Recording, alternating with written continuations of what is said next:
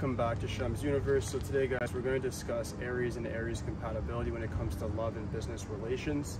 So with Aries, this is a quite basic video just because the Aries is it's a fairly straightforward zodiac sign.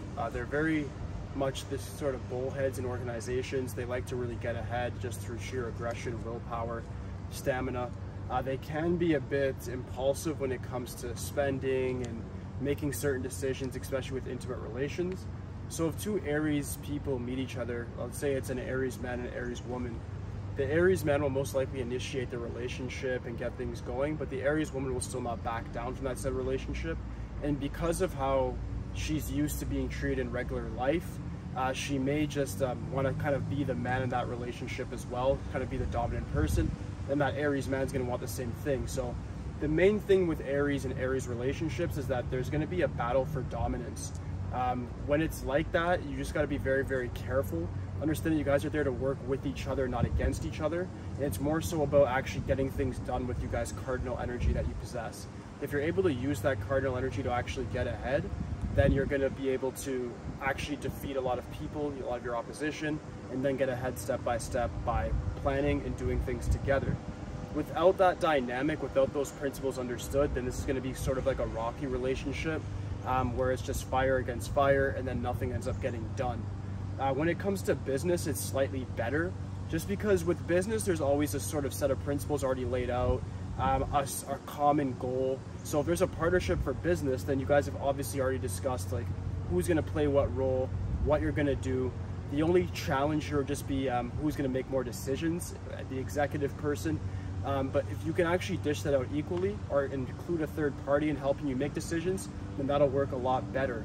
Only other really advice that I have for the Aries and Aries man-woman dynamic would sort of be just to make sure that you're careful with when you're choosing your partner. Just because Aries is such a confident sign, when it comes in your sun position, it makes you guys very, very confident and just feeling like you can just make decisions on the fly just through your emotions. That's not necessarily true. What you want to do is make sure that you acknowledge your partner for who they are, whether you're a man or a woman, and acknowledge the partner that you have and say, do they share my ideals? Do we have the same interests?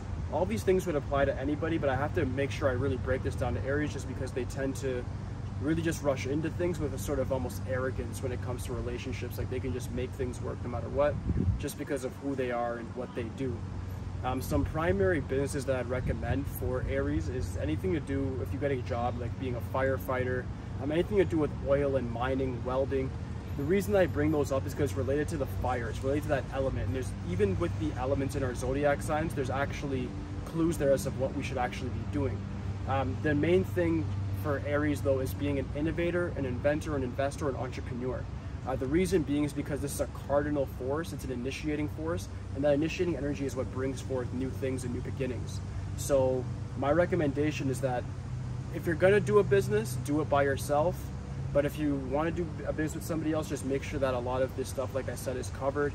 What your goals are going to be, what the prerogative is, the time scale, all those things need to be covered in order to get maximum competence, whatever it is that you're doing.